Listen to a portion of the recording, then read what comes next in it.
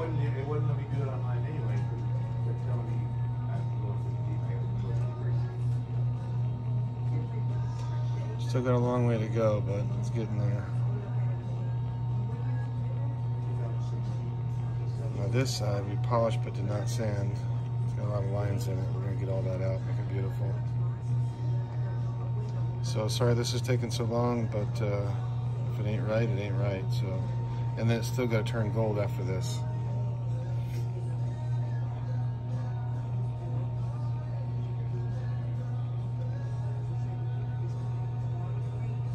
Yeah, I know.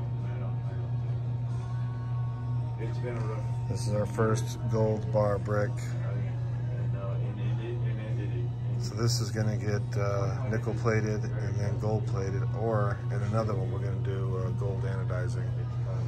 So we have a long way to go, but it's going to be cool. Like I said, I'm trying it. And it holds $50,000 inside.